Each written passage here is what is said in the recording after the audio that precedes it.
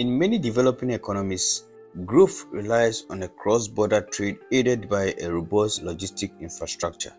Ghana's railway infrastructure is gradually bouncing back and taking shape after years of criticism from citizens on the deplorable state of the rail network. Since we all know rail transportation is cost-effective and more efficient in the growth of civilization. Before we dive into today's impressive video, kindly like this video and subscribe to this channel if you've not done so. Now let's dive into it. The government of Ghana has successfully procured a 12-unit brand new state-of-the-art train from Europe, specifically Poland.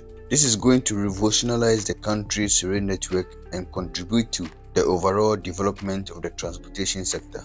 The initial batch of 12-unit modern contemporary diesel-powered trains is intended for operation on both regional and long-distance lines of Ghana's railways. According to the manufacturer by name 𝗵𝘁𝘄𝘄 in Bydgoszcz, Poland, these modern trains are currently undergoing its final test, and there are indications that these new trains will be shipped to Ghana by close of next month. The railway industry for the past few years have been constructing new railway lines across major stretches of the country in order to put to shape the rail network in the country.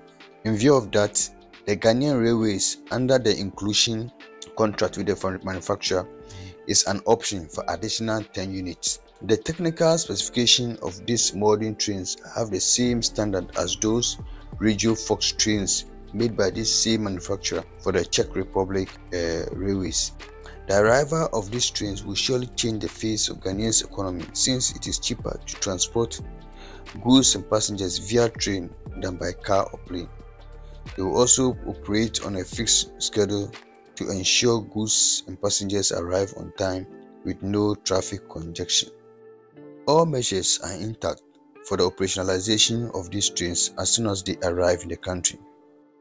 I will surely keep you updated with another video on the arrival and operationalization of these trains. Thank you very much for watching this impressive video, and please let me know in the comment section your views on this initiative. Like and subscribe. God bless you.